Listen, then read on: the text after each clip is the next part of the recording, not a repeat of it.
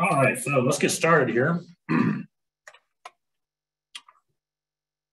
Welcome to the Colorado Department of Regulatory Agencies Division of Real Estate HOA Forum. Today we're going to be talking about the recent legislative changes in the year 2022. This is actually going to be part two. Last month we talked about House Bill 1137, and today we're going to talk about the remaining bills that we didn't really get a chance to address last time. All right, hello everyone. My name is Nick Altman. I'm the HOA Information Resource Center new information officer. I'm very happy to be here helping the folks of Colorado hopefully learn and navigate the sometimes extremely complex and complicated HOA landscape. Joining me today is my colleague, Amanda Lopez. She's the center's HOA Information Support Specialist. Hi, Amanda, do you want to say hi real quick? Yes, good morning or afternoon. I apologize. Good afternoon. And thank you all for joining. I look forward to working with you, Nick, with this. So again, thank you all for joining. With us as well, we have David Donnelly, who is the Education, Communication, and Policy Manager, which oversees one of his many roles, oversees the very fun HOA office. So have at it, David. Fun indeed. Thank you, Amanda. And I'm pleased to be here with Amanda and Nick today for this. I think we had a really an excellent forum last month, and I think that I'm looking forward to having a conversation with you all today about the other four remaining HOA bills. So with that, welcome and thank you very much for joining us. And I'll pass it back to Nick. Thanks. All right, thanks, Amanda, and thank you, David. All right, so just a quick disclaimer. I'm sure a lot of you have already, you're familiar with what we do here, but the information provided during this presentation is for educational purposes only and is not meant to provide, nor should it be construed as legal advice. Any legal questions that you might have should be directed to a qualified attorney licensed in the state of Colorado. All right, again, is this forum about House Bill 1137? No, it's not. For those, again, we have that already posted on our website if you want to check out the forum from last month. We talked about House Bill 1137 in great detail. If you had any questions or follow-up questions that you feel weren't answered, definitely feel free to send us an email, which should be posted in chat at the moment. Also, there's just a quick snippet there on the slide on where to go on our website specifically to access those videos, and a couple links there for your reference as well. All right, so what do we do here? I'm sure most of you are aware, we provide education and information to the public regarding their rights and responsibilities under the Colorado Common Interest Ownership Act. That is the state law here in Colorado that governs what you can and cannot do in your, your homeowners association. That is pronounced, or abbreviated Kiowa, CCIOA. And in this presentation, that is what we'll be referring to when we say Kiowa. Importantly, what we don't do here, we cannot mediate or arbitrate.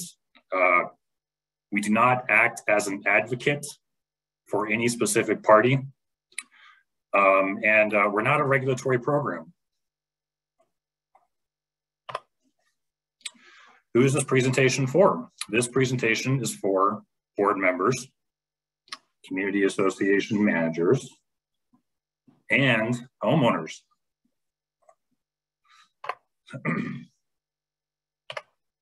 Okay.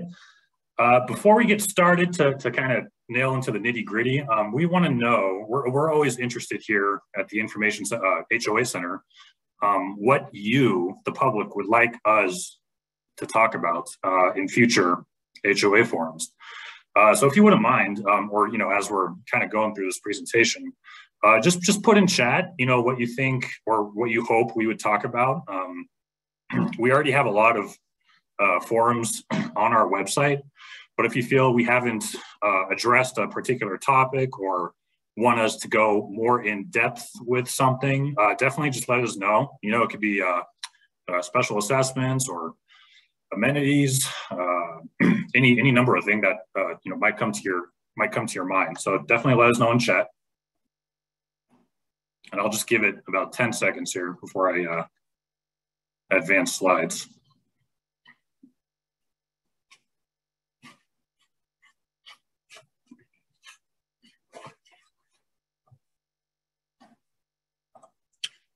All right. So the Colorado General Assembly, as I'm sure most of you know, the 74th General Assembly opened on January 9th, 2023, which was just a couple weeks ago. We posted a link there. We encourage you to stay informed about what's going on down there. And the bills that we're going to talk about in this presentation were part of the 73rd General Assembly, which convened on January 12th, 2022, and was adjourned on May 11th, 2022.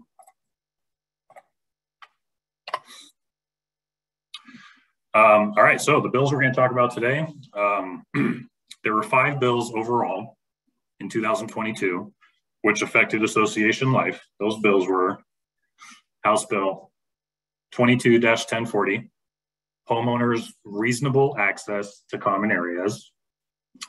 House Bill 1137, homeowners association board accountability and transparency, which we talked about last time. House Bill 1139, homeowners associations cannot regulate use of public rights of way. House Bill 1314, towing carrier non-consensual tows.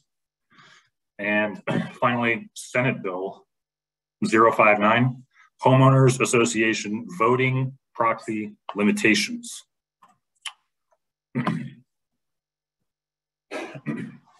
All right, House Bill 1040 was passed by the legislature, signed by the governor on April 12th, 2022, and became effective August 10th, 2022. Prime sponsors for this bill were Representative Rich, Hooten, and Senators Story and Holbert. So the prime purpose of House Bill 1040 is to preserve and protect unit owners' ability to use and enjoy the common elements in their community. Basically, an HOA shall not unreasonably restrict or prohibit unit owners' access to or enjoyment of any common elements, including during the maintenance, repair, or replacement of that common element. The association may restrict or prohibit access to a common element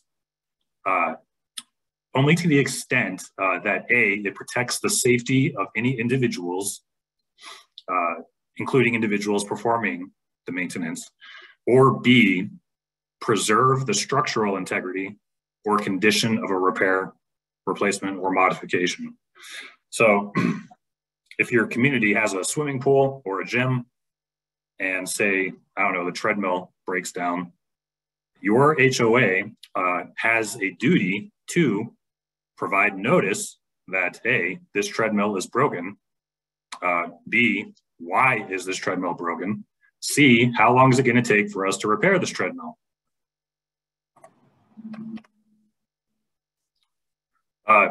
More specifically, notice is required if the amenity will be closed or down for more than 72 hours. So if the pool's only broken or closed for, you know, a day or two, notice is not required. But after 7 hours, notice is required. And that notice can be either electronic or written. And it shall include a simple, well, like I already said, a simple reason and an estimation, a reasonable estimation about how long it's going to be closed for. And the notice has to be visible and clearly legible. Importantly, at any physical access point to that common element or that amenity. So if you have a pool, the notice has to be posted on both gates or any gate that is entering into the pool, or a door, or any other physical access point, and it has to remain there for the duration of the repairs. All right, I'm going to turn this one over to David. He's going to talk about House Bill 1139. David? Excellent. Thanks so much, Nick. So the next bill we wanted to talk about this afternoon, it is afternoon, I was thinking it was morning still, is some of you will be familiar with it because of its term 1139. What this bill does is pertains to public rights of way. So after the legislature passed this bill, it was handed over to the governor, and the governor signed it on May 6th of 2022. And just like 1040 before this and the two bills that we'll talk about after this one, this also became effective on August 10th. The prime sponsors for this bill, and the reason we wanted to give you the names of the prime sponsors for these bills is because our legislators they're real people. They represent you in each of your respective areas. You are their constituents, and so getting familiar with these names, and certainly you're going to see on these prime sponsor slides that we have here, you're going to see a couple of repeats. Whether they're representatives or senators, you're going to see some of those names appear on more than one of these bills. And those are, if you have particular interests and are interested in wanting to expand or contract for that matter, if you just want to see some new laws regarding legislation, regarding HOAs, then having some of these names in your back pocket is going to be a helpful thing for you to do. But again, with 1139, Rep. Geithner and Rep. Hooten, and then Senator Bridges and Senator Heisey were the prime sponsors for HB 221139. Generally speaking, what this bill is about is that it amended a specific section of Kiowa. As you can see there, 106.5 is the subsection. We have a citation for you here. What it does is clarifies that associations, that means your board, that means your community association managers, your CAMs, shall not enforce the restrictions, nor can they require that public rights of way be used in a certain manner any longer. So before 1139 passed, some of your associations, you might have been familiar with a rule and regulation in your community that said, thou shalt not park overnight your RV or your trailer with your ATV on it or your snow machine on it. You may not leave that parked on the street overnight in your community. A rule like that, for instance, every community is different, as you all know, but let's just start with an operation like that. What this bill does now is says that rather than associations having the authority to issue those types of rules, now local governance or resolutions or rules or franchises, license or charter provisions are what control. So that means that if you have a public right of way, then your association no longer has the authority to enforce use restrictions on that public right of way. Next slide there, Nick. So one of the most important questions that a board has to take on now in order to answer is, how do I know if I have public rights of way in my community or not? A board can determine that by a couple different things. A question that I usually like to indicate to people is, well, do you have to maintain the roads? What happens if you got a pothole? Does the association have to fix that pothole, or does the city or the county come in and fix it? Who plows the road? We just got a pretty good snowstorm here in Denver in the last few days. It was bad enough that the government shut its doors, and most of the schools in the Denver area all shut down. Who came in and plowed your driveway? Not your driveways, excuse me, I misspoke there. Who came in and plowed your roads after a snowstorm such as that? Another question that you could ask is this a gated community? Can anyone, some stranger like myself, can I drive down your road, or do I need the gate code in order to get into your community? These are some questions that you can ask in order to help determine whether or not the roads in your community are, quote unquote, public rights of way. Very importantly, though, what this does not talk about is that this bill does not affect parking lots. It does not affect people that are allowed to park on the yards, or maybe they have an RV that are allowed to park behind a fence on the side of their house. Doesn't affect their driveways either. So these are exceptions to the rules or limitations. So even if I've got a public right of way in my community, but the association can still enforce rules like I'm not allowed to park my semi-trailer in my driveway. That might be the case, or I might not be able to park or have a car that's on that's on bricks or something like that, that's inoperable. Might be another option there. So these rules do not specifically apply to parking lots, to parking on yards, or parking in driveways. Next one there. So related to 1139 is the next bill that I'd like to talk to you guys about, which is HB 22-1314. This is a bill that was also passed by the legislature and signed by the governor on June 7th of 2022, and like I said before, effective August 10th. The prime sponsors for 1314 were Representative Nikita Ricks, Representative Hooten, Senator Gonzalez, and Senator Sonnenberg.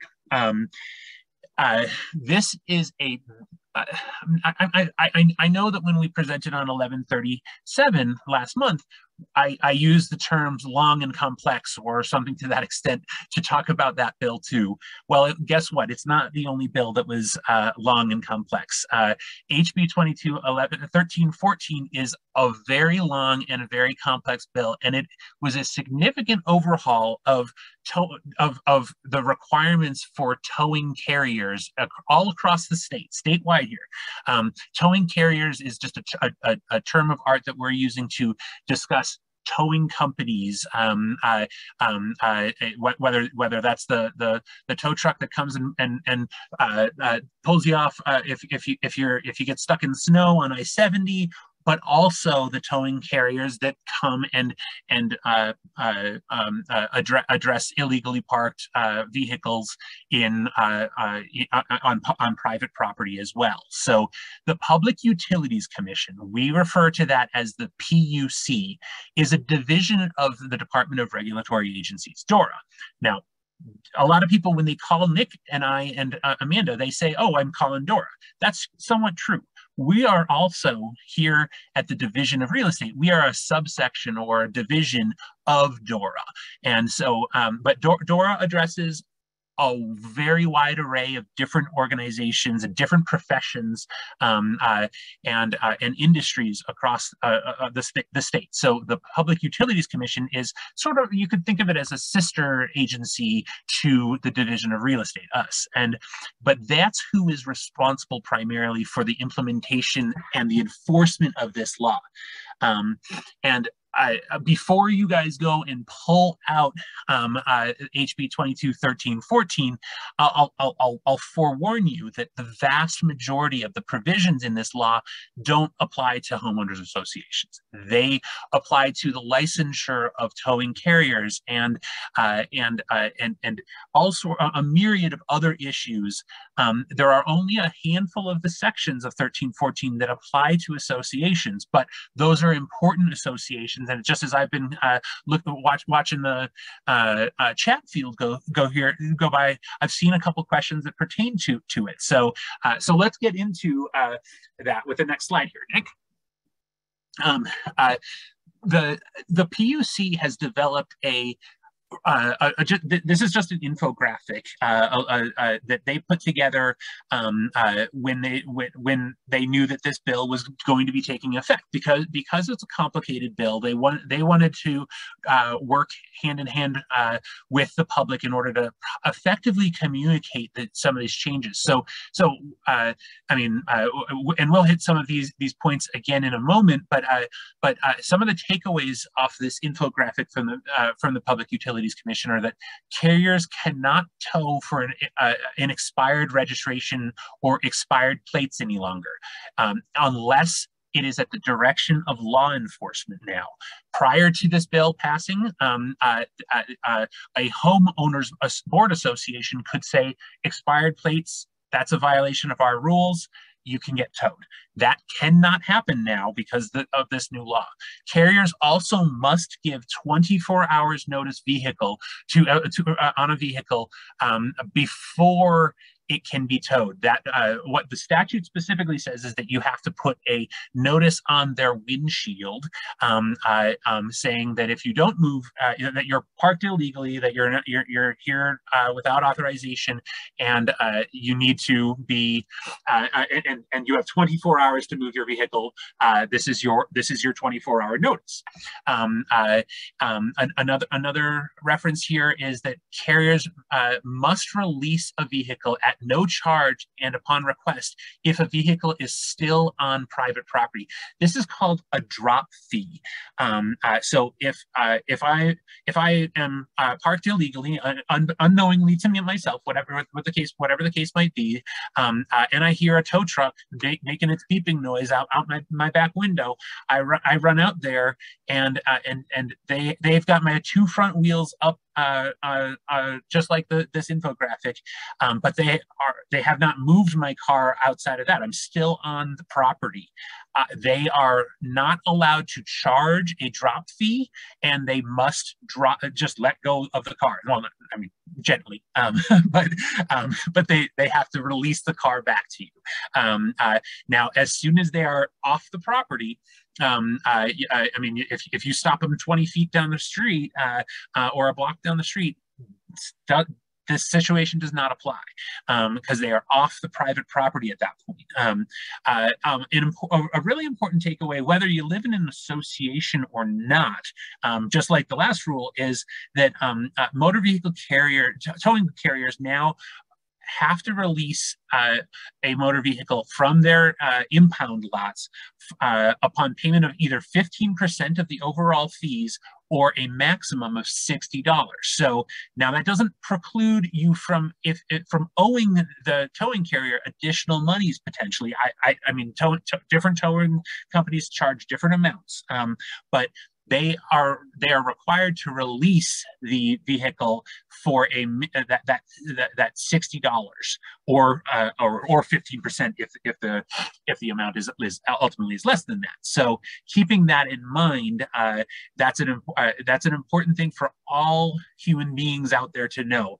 Again, it does not forgive you from, if your total towing fees are $250, that doesn't mean that they don't get to come after you for the remainder of that, but they does mean mean that they have to release that. Now, there are proposed forms on the Public Utilities Commission website that would be an agreement. Essentially, it's an acknowledgement that when you're paying the $60, you're also going to sign a piece of paper that says, "I acknowledge that I owe the rest." So there. That's an important thing for you all to be aware of. And then finally, carriers must release contents of a vehicle with 30 days notice. So and again, that's general. That's not something that necessarily works to specifically in the HOA arena. However, good for all citizens of Colorado to know about some of these bills. Next slide there, Nick. So, and now we hit on some of these already on the previous from the infographic, but a few more that I wanted to address, and I also wanted you to have them all in one place, nice here, as well, which is the towing carrier is now required to photograph the condition of the motor vehicle and what the reason for the tow is prior to hookup. What that means is that if I'm parked in a fire lane, that's grounds to be towed. But they have to take. I mean, everyone has a camera in their pocket, or many people have a camera in their pocket now with their cell phones. They snap a couple photos, and then a photograph showing evidence of what the purpose or what the reason for the tow was. Maybe they're parked right in front of a no parking sign. Maybe they're parked in front of the dumpsters. Maybe they're in a fire lane, etc. There's also signage requirements on private property, and this does directly apply to you board members. We have heard, I have to say allegations, because I haven't seen them myself, but where people have said, my car got towed, I called the number that's on this sign right here, and they say they don't have a contract with this property. That's a problem for your board. Board members, make sure that you have correct and accurate signage so that your unit owners or the affected people of these tows, because they're not always your owners that are getting towed, whomever it is, they need to be able to reach out to the proper company. There are all sorts of different companies that do this. And so as far as what the required signage is, it needs to be an accurate name, it needs to be prominently located, and it needs to have a telephone number for the towing company on it. So, but what I've been hearing over these last few months primarily has been that people are calling a company whose sign is on the property where the car was towed, and they say, no, we don't have your car. No one called us. No one asked us to tow from you. We don't have a contract with your property. So we don't have your vehicle. That means that someone else towed the car, and I've certainly heard some stories about people chasing and calling and needing to hunt down their board members or their CAM in order to figure this out, and to figure out actually who did tow their car. So those are problems that can come up, and you want to make sure as a board member that you have accurate, up-to-date information on those signs, so that an affected vehicle owner can know where their car has gone. So one more thing I'd like to hit on with this slide in particular is, because we talked about the drop fees already, is this, I would like to come back to this 24-hour notice issue. There are limited exceptions to that 24-hour notice. An example here is if someone is parked in a marked fire zone, that would be, or something to that extent, a health and safety issue, a fire hazard, if someone is parked in front of the dumpsters on trash day. Those are circumstances where that would fall into these limited exceptions where the 24-hour notice is not ultimately required. But and the question in those scenarios is does the tow truck still need to remove the vehicle from the property, or is there a safe place where they could place the vehicle elsewhere on the property where it's still protected and things of that sort? That's something for boards and tow companies to work hand in glove with each other on, in order to make sure that you're arranging a scenario there. There's nothing that precludes a board from saying, I want you to take this vehicle off the property after that notice or what have you. But keep that in mind. There are less extreme scenarios that boards could take in a lot of these situations. Let's go to the next slide there, Nick. So just a few more pieces of information for you all on the PUC primarily. If you are interested in looking at the towing legislation language, not only do we have it on our website, but the PUC also does have access to the final language of the towing legislation, as well as the applicable towing rules. So we don't need to go into a full legislative and rules versus statutes discussion here, but the rules are really the nitty-gritty details that are prepared and drafted and proposed by the actual agency, in this case the PUC. And so if you were very interested in really getting into the details here, accessing for CCR 723-6500, you'd be able to obtain additional information. Now, again, you're probably not going to find a lot of good meat and bones there for the HOA world there. Again, that has more to do with the licensure process that the PUC oversees. But at the same time, I wanted you all to know that that's there. Where your time would probably be better spent would be to review the one-page outline that the PUC prepared regarding the changes to this bill, the changes that resulted from this bill. Forgive me, I misspoke there. Those changes are what's important. So because a lot of you have been familiar, maybe some of you have been serving on your boards for years, if not longer, and you say, well, we've been doing it this way for a long time. That's not an excuse. That's not an explanation any longer. When laws change, you need to adapt to them, and that's what you're trying to do by attending today and wanting to learn more about these bills as well. So, and then of course there's the PUC's main website.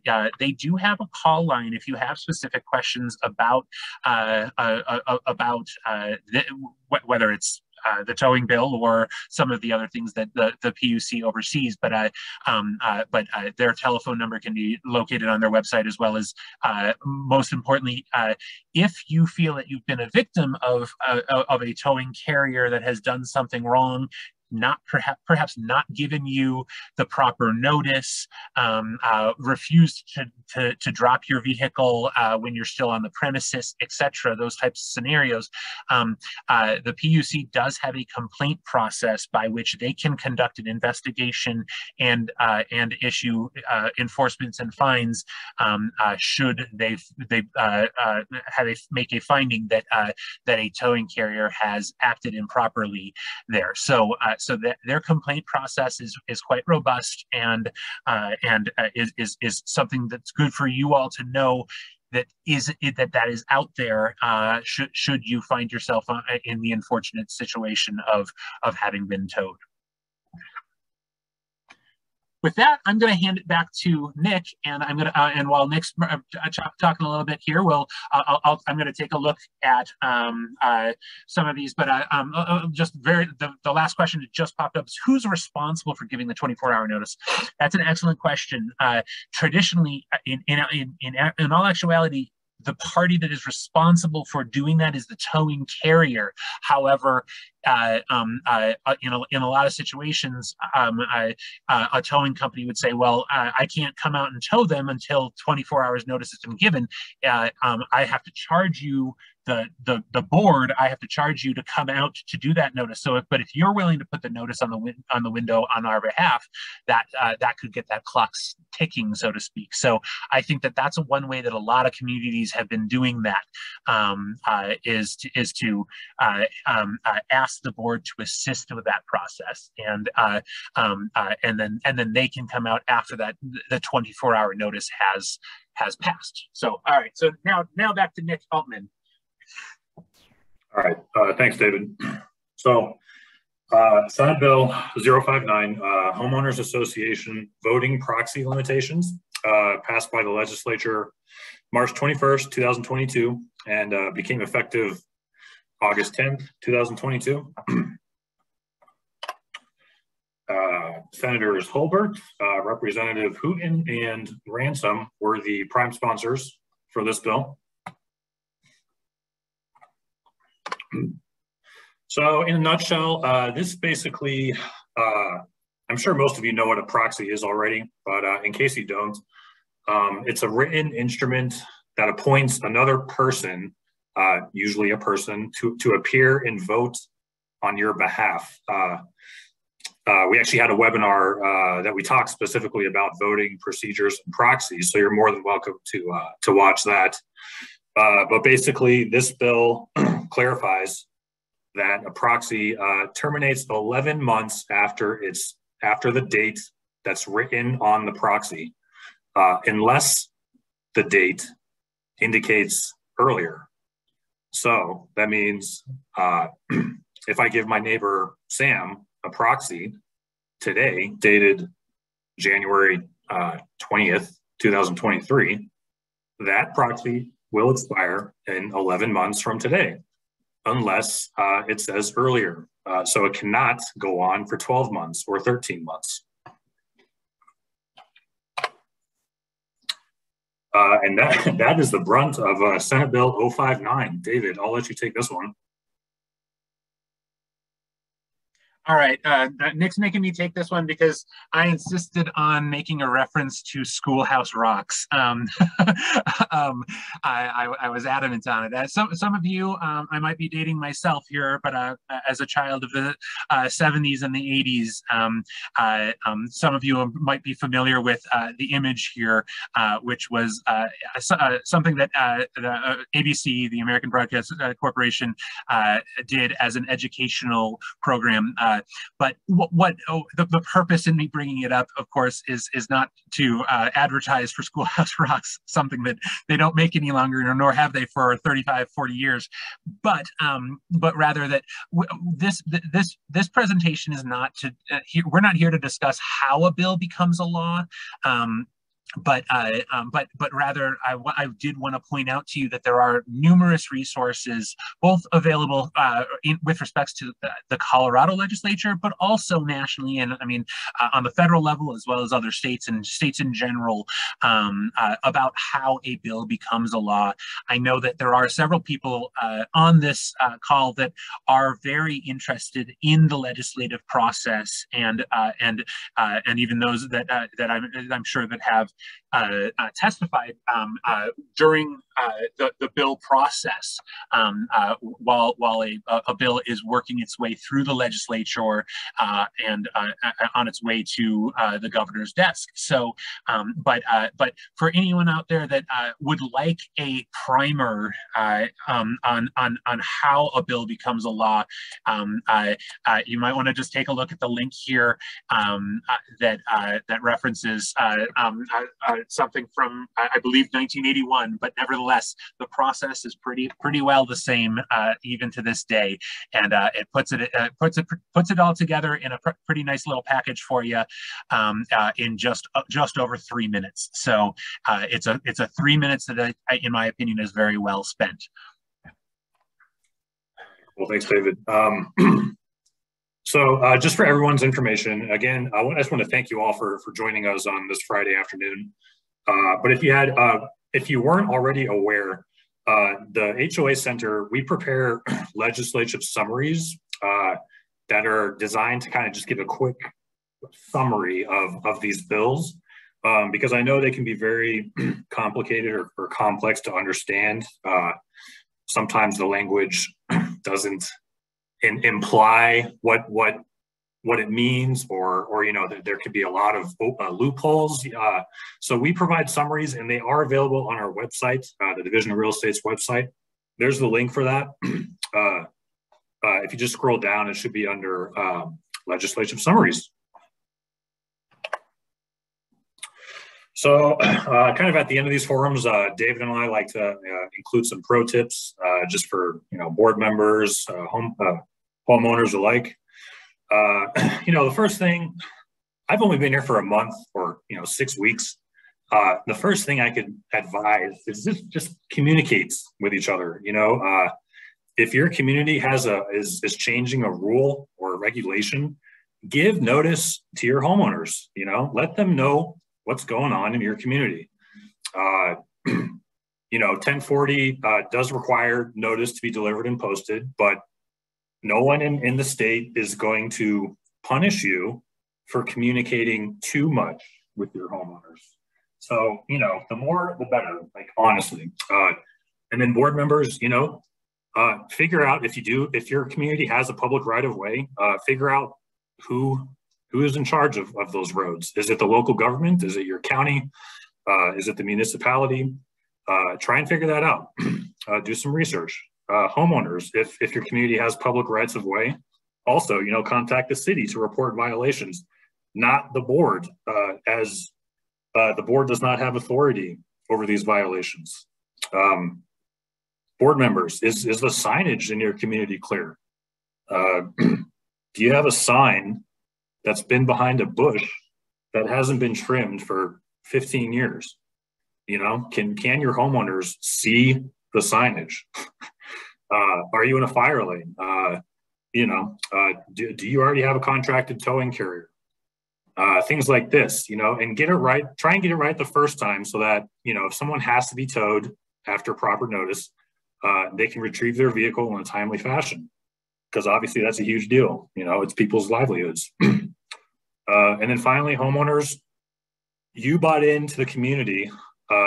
You are responsible for following the rules and regulations, you know, not just for parking, but for everything. When you bought your house, you signed a document, you agreed to the rules and regulations. If you don't know the rules, or if something's unclear, contact the board. You know, call them, ask them questions. That's what they're there for, so you can understand them. I don't know if I can stress that enough, but. All right, with that being said, again, here's our website. Here's the email inbox that we have that you can send your questions to. In case you can't see that, that says DORA_DRE. That stands for Division of Real Estate _ HOA inquiries at state.co.us.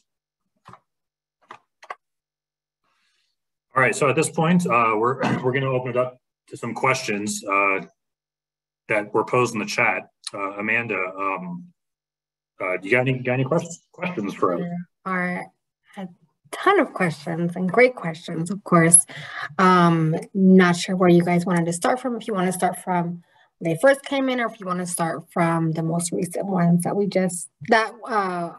probably are referring to the last slide, or the last few slides that we went over on the PowerPoint. So kind of up to you on how you want to do that, as far as where you want to start from.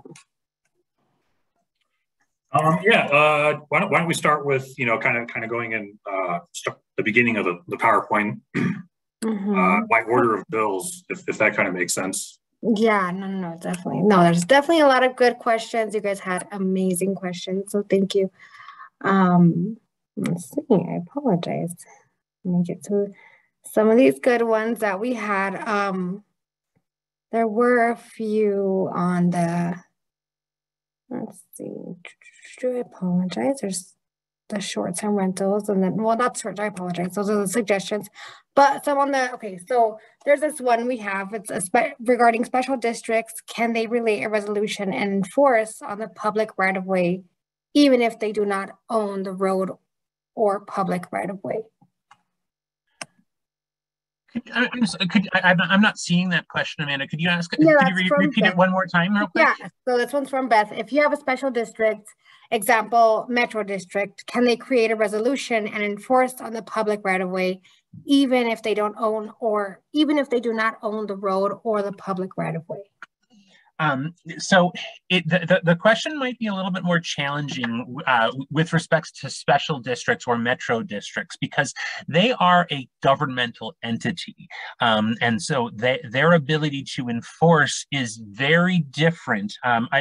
In my review of the chat here, special districts have come up quite a bit, which is very interesting. But while there are lots of similarities between associations or common interest communities and metro districts, they are also, there are several differences, and most notably that they are a governmental entity, and therefore their ability to enforce on a public right-of-way is very different. So, and I believe that they do have the authority to enforce their rules and regulations on roadways that are within their district. There's clearly not anything that is outside of their district, but that is to distinguish from a homeowners association that has public rights of way that come through the association. And again, to reiterate, a homeowners association or a POA or a condo association, what have you, the blanket term is common interest community. They're all basically the same from there. They do not have the ability to enforce their rights, their rules and regulations on that public right of way. Thank you for answering that one. Perfect. Now we have one regarding the House Bill of the 1137. So if an HOA filed for foreclosure on a delinquent homeowner prior to the August date that the bill became effective, and the subsequent sheriff's sale of the delinquent homeowner's home occurred after August, did the new rules still apply? So basically, does it do anything with the retro or anything prior to that? That's an excellent question that, to my knowledge, has not been tested yet in Colorado. Even though we're not here to talk about 1137, I'll make a quick reference to it just because of this question, because it is a good question. But there are provisions in 1137 that allow if a community goes through a foreclosure improperly, that the affected homeowner does have a cause of action against that board with damages amounting as much as $25,000 for that. So when I say something's not been tested in the courts, it simply means that that scenario has not taken place, and then the aggrieved party has appealed that in order to try to get an order from a superior court, a non-trial court, about the interpretations there. Our recommendation has been for homeowners associations to reinitiate that process, to for those of you that are familiar with 1137, to issue the proper notice, and by mailing it in the proper way, posting it on the property the proper way, et cetera, to start over, so to speak. Because there certainly were, probably, at least, I don't know numbers, but there were cases that were in the courts at that point already. When August 10th came around, there's a distinct possibility that boards have not taken that kind of recommendation to heart, and just simply proceeded forward. So it's something that a court is going to have to decide on whether or not they needed to bring that back, or and reinitiate the process or not, or if they could continue to go on as unaffected. So unfortunately, I wished I could give you that answer, but that's something that a court's going to have to make a decision on. Thank you, David. Amanda, I'll cut in here. I'll just, let's see. Jennifer posed a question that seemed to get some support. Let's see. Jennifer says, on 1314, is there a way to address repeat offenders who illegally park and then move within the 24 hours, then repeat offend? In certain circumstances, there might be. The 1314 does not say that a homeowners association does not have the right to issue rules and regulations about parking that might trigger fees or fines or penalties. Now, there's a lot of moving parts to that, certainly continuing to address those issues with that homeowner or with that offending party. Let's just say it that way, because again, we don't know if it's a homeowner or not. But it certainly is a challenge that is posed by that may be created by this bill, which is I illegally park there 12 hours a day, but I historically I move my car every day, so I get out of there before the 24 hours has lapsed. Certainly is a problem in some circumstances. I'm sure we can at least imagine a world where there's an offending party that behaves in that way.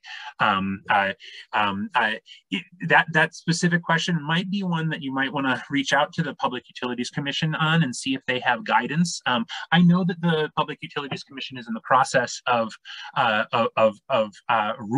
preparing some rules on the interpretation of 1314, and certainly, as Nick pointed out earlier, we're also we're now in the midst of our legislative session. It's possible that we could see some amendments to the bill 1314 that could hone that or change that a little bit. I don't know of that, but it's possible. So something for us to keep our fingers to the pulse with the legislature on and see what comes down the pike in that respect. David, do these bills, I know there were some chat comments here, do these bills apply to pre-1992 communities? And it's a pretty legally nuanced question because there's a lot that goes into play there, like the size of your community, the amount of assessments. But do all of these bills apply to all communities or just certain ones? So, good, excellent question. Yes, 1314 does. 1314 applies to all communities. Some of the other aspects to 1040 and 1139, as well as Senate Bill 59, it depends on the circumstances there, but generally speaking, for most communities, I think it's safe to say yes, that they will likely apply in most cases. 1040 does apply to all communities as well, and I think it's John. I see that John also put in a response here too that says that 1139 does, but 1137 does not, because it depends on which section of CRS was changed by the bill, and that's quite the case. In order to make a determination on which sections of Kiowa apply to your community, if you are a pre-Kiowa community, we do have a detailed outline on our website, and also one that we'd be happy to email to anyone that is interested to conduct that analysis to help determine, okay, does this section of Kiowa, do I have to follow it or not, sort of point by point, because aspects of Kiowa were very challenging. But in any circumstance, you should always review your governing documents as well to ensure that that your board is complying with the rules and regulations that are set forth in your governing documents as well. So there's a lot of moving parts to these, and so we always, because we've been talking about legislation today, we haven't necessarily referenced your governing documents very much, but that's something you want to keep in mind because it always plays a vital role in the process as well. All right. Scott has a good question. He has a question about the proxies. Can a proxy be granted to someone who's not a member of the HOA? Correct me if I'm wrong, David. The Colorado Nonprofit Corporation Act has no such restrictions. It could be anyone. It could be a friend, a family member. There's not even an age requirement. The person doesn't have to be 18. David, am I right in that assessment? Correct. There's also a question that came up when we presented on proxies 2 or 3 months ago as well. Was a great one, which was, can I issue a proxy to a company? Can I, or to the board generally, not a specific person on the board, but the board. And those are two very different scenarios. There is an allowance in the proxy rules that allow to grant a proxy to a proxy company, which is something that if any of you have investments in a brokerage account of any sort, you probably get an annual meeting notice every once in a while from your brokerage saying, hey, you're a shareholder and you can appoint a proxy to show up at your annual meeting on your behalf, or you can go and vote yourself along with thousands and thousands and thousands of other people that own an interest in this business, in Pepsi Cola or what have you, whatever big company comes to mind for you. So there are companies that hold those proxies, but a board generally just saying, I grant a proxy to the board is, there certainly is an argument to be made that that probably would not be valid because the idea behind the proxy is that with exception for that proxy holding company, the idea is that the proxies are granted to individuals, to a person, and so of course that person has to have competency. So the only thing I take issue with, Nick, with you is that was the age, even though it doesn't say they have to be over 18. There are legal arguments that a minor doesn't have competency because they're not of the age of majority yet. But yes, a non-owning best friend, your lawyer, your trusted confidant, or your neighbor, or the president of your community, those are all viable parties that could hold a proxy on your behalf and vote for you at a meeting. As well as important to point out that proxies also go to obtaining quorum for that meeting. So I walk in the door as myself, I count as 1. I walk in the door with 5 proxies, I count as 6. 5 plus the 1. So that helps the association get quorum so that they can actually, in fact, carry out business, that they can do their job at a unit owner meeting. They can have an election. That's one of the most effective ways. One of the things that Nick and I say to people very regularly is the collection of proxies, generating interest in the community, trying to get people to attend a meeting. And if they can't, would they be willing to give you a proxy so that you can actually get in there and affect things through the democratic process? That's such an important aspect, especially because we do hear a lot about communities that just have lackluster interest out there. But those community members, such as yourselves that are listening to this call right now, are the interested parties. You can go knock on doors. You can generate that interest. You can tell them what's important, why you believe things are important. And but of course, we all know that everyone's busy. Not everyone has the time to attend the meeting at the one time that it's scheduled for. And so that's a situation where a proxy is a really helpful tool to utilize. Awesome. Thanks, David. Amanda, any other questions that you identified for us? I've been looking through a few of these, and I know we had some. We did have a few of them on the parking still. We did have one asking about, let me find it really quick because I just passed it. Being able to, I guess, with the handicap, if someone's parked in a handicap, pretty much, is in an HOA, what type of violations are there in an HOA when somebody's parked in an ADA parking? Like I'm not sure. I definitely understand the question. Thanks there. I'm not sure if being parked in a handicapped spot is one of those emergency situations or exigent circumstances, to use a fancy term, in order to trigger why you would not need to provide that 24 hours notice. But I'd like Nick and I to have an opportunity to take a look at the language in the bill and see if there is any reference to that, because those exceptions are something that are really, they are limited exceptions to the 24-hour notice rule. I don't recall there being any language to that extent that would suggest that simply being parked in an ADA spot would be one of those exigent circumstances, but it's possible. So I'd like to take a look at that and see if we can follow up with you about that, because that it's an excellent question, and I wished we were armed with the answer to it, but it's in the details of the bill specifically, and so we would want to take a closer look at that. Sure. Thank you, David. Well, it looks like, I know we went over a lot of these questions. Are there any, Nick, that you see that we haven't gone over? I know we did answer quite a few of them that were on here.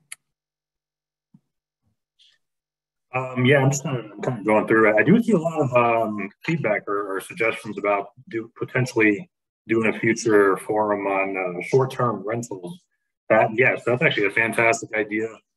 As I'm sure we all know, our mountain towns, our ski towns, housing is getting kind of ridiculous up there. I'm sure folks have a lot of questions about, what are the restrictions, or can I rent out my unit, how long, or for not how long. That might, we'll can definitely consider doing that. We also had some people suggest special districts. So these are all great suggestions that we'll definitely take into account. Again, if you had any other further questions, probably our preferred method of contact is the email inbox that we mentioned earlier in the slides. Actually, let me see if I can, right there, Dora_Dre. But there's also a phone number on our website. Definitely feel free to call us if we have the opportunity to address your question. I want to jump in one real quick, because I see some conversation regarding a question from Dina, Nick, if that's okay, and that has to do with, it is still parking. It's whether or not a camper van or a trailer or something to that extent, if that can be parked at a house. Just because you live on a public thoroughfare, a public right of way, doesn't mean that you can do whatever you want on your property. It just means that the association doesn't have the authority to enforce its parking rules on that right of way. Your driveway is not part of that right of way. The side of your house, where I see a lot of people park RVs and things like that, that is not part of the right of way. So the association still does have authority in those circumstances. Just as much as I'm not allowed to park my car on my front yard. A lot of you have rules that say you may only be parked on your driveway, for instance. I can't park a second car on my off my driveway in the gravel on the side of my driveway. That would, if that's a rule that you have in your community, that is still an enforceable rule by for the community. Your board could issue a notice of violation in that circumstance. What would matter for your trailer, your camper van, your RV, what have you, on a public thoroughfare is, what does the law say in your locality? If you live in a city, you can contact your municipality and talk to and ask them questions about your parking code, because that's different in Parker than it is in Keystone, than it is in Denver. There are different durations, how long you can leave a car parked in a certain spot on a public thoroughfare before it gets ticketed or towed by the city or the municipality or the county. So becoming familiar, if you have these public rights of way in your community, you should do some research. You can go to, let's say we're talking about Parker, type in Parker parking code enforcement into the Google strain of or search engine of your choice, and you'll probably get some hits, and you'll be able to find the parking code for that area. If you're unsure, if you're in unincorporated areas or incorporated areas, then you could probably contact the county and say, this is my address. Am I in unincorporated Adams County, or am I in Aurora proper? If you don't know that, there are methods where you can find that out. That's the first step you need to take in order to determine whose rules apply. Once you know if it's a public right of way, you can check off, you know that the board doesn't have authority, but the question is, does the county or does the city have that authority? So your next step would be to figure out if you're in a municipality or not. If you're in the municipality, their rules will apply. If you are in an unincorporated area, those rules would apply. If you are in a special district, as we talked about earlier, those rules could apply as well, because that is a governmental entity. So keeping that in mind, that's there's sort of a process that you have to work through there in order to figure out what your rules are. Your rules might be no more than 32 hours worth of consecutive hours of parking. Others are 28 days. There are significant variations from municipality to municipality, county to county, etc. So becoming aware of that, and generally speaking, you can find that out either through a quick phone call to that governmental entity, or probably through some web research as well. So, those are the resources that you're going to need to take the next steps in order to figure out, okay, if I know that the board doesn't have the authority, what are the rules then? What does apply here? So that you can make sure that you follow those rules, because you don't want to get ticketed or towed by the city. You don't want to get ticketed or towed by the county either. So. All right, let's see. Vicky asked, can HOA documents restrict proxy to owners? The answer to that, I believe, is no. In unit owner meetings, the unit owners will always have the ability to issue proxies. They can never restrict that ability. However, if it's a board meeting, the governing documents can restrict that. And I believe the only type of proxy that a director can use in a board meeting is a directed proxy, which means they have to vote in a specific way. It cannot be a generally issued proxy, if that makes sense. I would agree with that, but then to distinguish that a unit owner granting a proxy is very different than a board member issuing a proxy. So keep that in mind. If you're not on your board, you still have rights to issue a proxy and grant a proxy to someone else to act on your behalf. But Nick is right that in the vast majority of cases that a board member issuing a proxy to another board member to vote on at the upcoming board meeting, because they're going to be out of town on business, what have you, then that should be a directed proxy in that circumstance. But homeowners don't have that same restriction in place. They but generally speaking, you want to consider as a unit owner, who are you willing to grant a proxy to? If I'm just some stranger that you've never met before, you might not want to issue a proxy to me because you don't know how I'm going to vote. Now we regularly do tell people, make your case to your neighbors. Make them understand, help them understand what your vision for the community is, that you want this person off the board, or you want this amendment to the declaration to pass. And here are my reasons why. Here are my reasons that I think that it should not stay the same as is, or what have you, whatever the circumstances. And so make your case to your neighbors so that they understand how you will vote, because otherwise they'll be far more inclined to probably grant that proxy to you if they agree with your vision, if they think that you're going in a direction that they would like to see their community go as well. There's also some exchange about how many proxies a person can hold. I could go into a meeting with as many proxies as I'm able to collect. But it is only it's a proxy per unit or per household that is what matters. I don't get to talk to husband and wife and walk out with 2 proxies because they only have very likely 1 unit that they have voting shares for. So it's not the number of people, it's the number of units or the number of households that is what matters.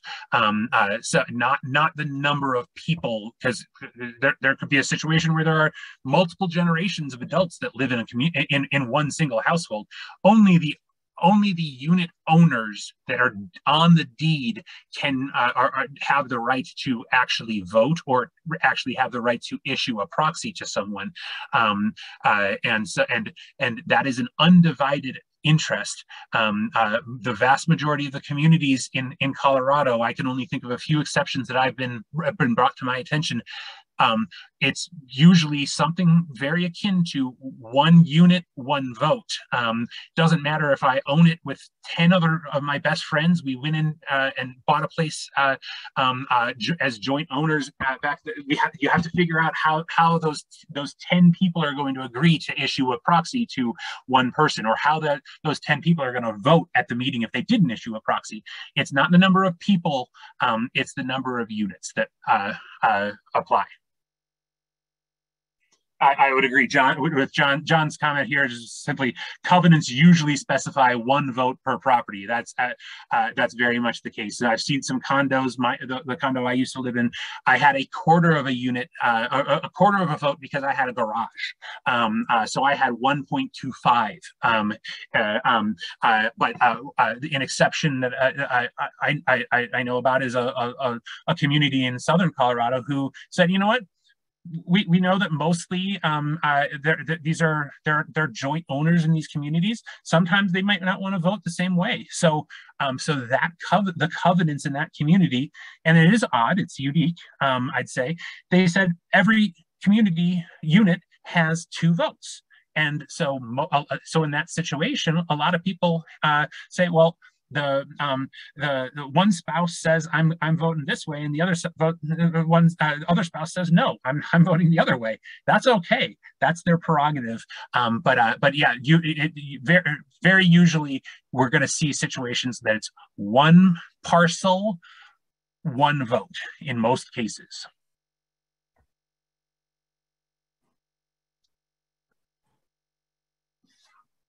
All right. Well, it is. It's about 15 minutes after 2. Again, we just want to thank everyone for participating. And again, my name is Nick Altman. I'm the new HOA Information Officer. I'm going to do my best to help out everyone and answer questions as best I can. Certainly, I might not always know the answer right away, but I'll always try my best to look into it for you and get back to you in a reasonable amount of time. David or Amanda, did you have any final concluding remarks here before we get off? Just I really want to thank everyone for another really excellent discussion here today. I'm really grateful for all of your close attention, your wonderful, helpful questions. There's always challenging ones here, and that challenge is something that I eat up. I really enjoy, and I know that Nick does as well. So there certainly might be situations where there are some things that we don't necessarily know the answer to, but we always want we want to help find things out and help get you all on the right paths. So thank you very much for your attendance today, and I hope you have a great weekend as well. Okay, and I guess in closing, the recording for this, as well as the slides of Nick's presentation, will be available on our website sometime next week. It takes us some time to download and do a little bit of editing to it, and then upload it. But generally speaking, I'd say by the middle of next week, at the link there, you will have access to this recording. At present, you have every other forum that has been presented over the last 7 or so months available at that link that we've provided in the chat here and in the slides as well. But so yes, they're there for you, and I thank you all for attending, and I hope you have a great weekend. Thank you. Thanks to Amanda as well. Well, we'll see you all later. Thank you very much.